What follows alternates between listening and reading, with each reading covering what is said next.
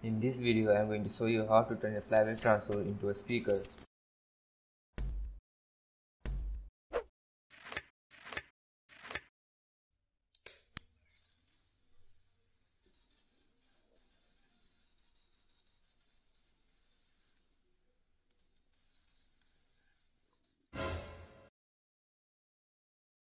The first step is to get a flyback transformer. I got this one out of an old CRT TV. Once you have it, the first thing you must do is to figure out the pinout. In my case, pin 1 and 5 are the primary windings, pin 5 connects to 12 volts and pin 1 connects to the collector of the transistor. Now if you have trouble finding the pinout, then I have linked some helpful videos in the description below. On the same circuit board you are going to find this transistor. We'll need this to drive our transformer. By googling the part number, I found this is an NPN transistor with its pinout as shown in the right hand side.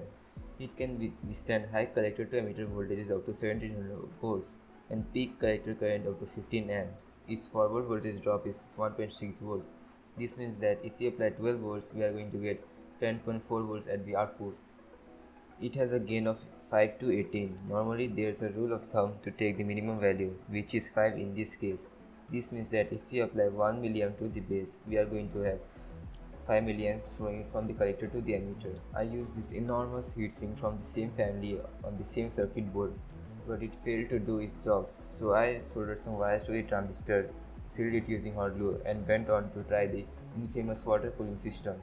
The star of this circuit is the glorious 555 timer I see operating in the A-stable multivibrator. This here is the driving circuit. It charges and discharges this 100 nanofarad capacitor to create the high frequency square wave. I found out this transformer operates at anywhere between 10 kHz to 15 kHz. This potentiometer here will help us achieve our goal. The audio signal enters here. This 100 nanofarad capacitor blocks any DC coming from the audio source. The audio enters into the guts of the 555 timer. This simply modulates the output at pin 3 to carry our audio signal. This 2 watt 33 ohm resistor limits the current to the base at around 150 milliamps. Now if you don't stock this transistor, then you can simply use the BD140 NPN transistor in this configuration. Here is everything breadboarded up. I am using 5 volts to power the 555 timer and 12 volts to power the flyback transformer. Here is the MP3 player that I am going to use to play the music. Now use something that you don't care about, because there might be a high voltage spike coming back from the coils of the transformer into the rest of the circuit. This is the connection of the auxiliary cable. From the top to the bottom it goes left, right and ground. Connect ground to ground of the circuit and either connect the left or the right wire to the 100 nanofarad capacitor at pin 5 of the 555 timer chip. This is the safety tip, which is to cut and insulate the neighboring pins of the high voltage pin, cause in some circumstances it may arc over to its neighboring pin and give a shock if you touch the circuit board.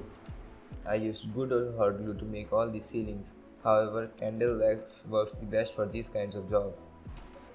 Just in case if you are curious about the current draw, it is around 0.7 amps at an arc length of 1 cm. The current draw increases with the decrease in arc length. It reaches a maximum of 1 ampere when a short circuit is created. The output voltage is around 10,000 volt at an output current of around 1 milliamp, which can be fatal. So if you have no experience in electronics, then please do not do this. And just so you know, you do not need to use the exact same parts as I did. For the most part, I simply use this 555 timer calculator to calculate the values of all the components that I used. One last note, if you hear a high-pitched sound while playing the music, then simply rotate the potentiometer to get a frequency beyond 20 kHz, so you won't be able to hear it. There is a rule of thumb: the carrier frequency should be of a frequency higher than the audio you are trying to transmit. If you found this video to be helpful, then please like, share and subscribe. Comment down below and I will leave you guys with this extra footage of the flyback music.